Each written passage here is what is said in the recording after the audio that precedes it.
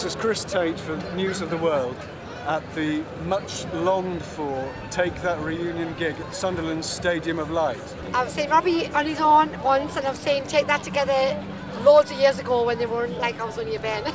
So what are you hoping for from tonight? Just awesome, nice, definitely awesome.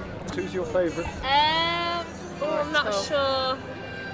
Maybe Robbie, I'm not sure. I hope he does his solo bit and shows what he's made of though. Yeah, Gary, definitely for me. Howard. Oh, right. So everybody's happy, everybody's got their own Take That member.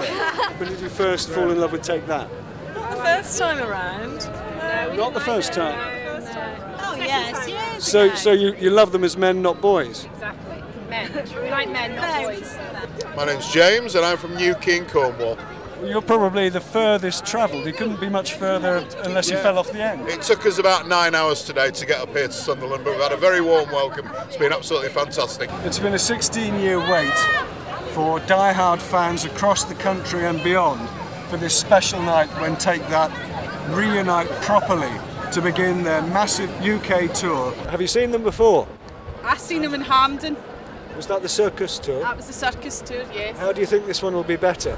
Robbie's here. That's it. Robbie's just the best. He just had to go back to Take That, didn't he? Had to.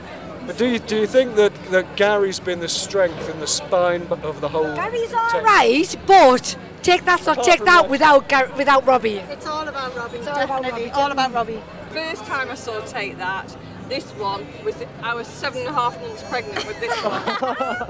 So that's why I've brought it this time, to see him live. Thousands of fans are here, and you could taste the excitement. You can smell the thrill in the air. It only takes a minute, girl, to fall in love, to fall in love. It only takes a minute, girl. You can feel the emotion and the atmosphere already. What do you think it'll be like inside the stadium? I think it'll be electric. It'll be absolutely electric. Out here, the heart's racing, the adrenaline's going, and that's just now exciting. the people out here. I'm shaking, can't wait. Yeah. This is the proper thing. This is the real deal.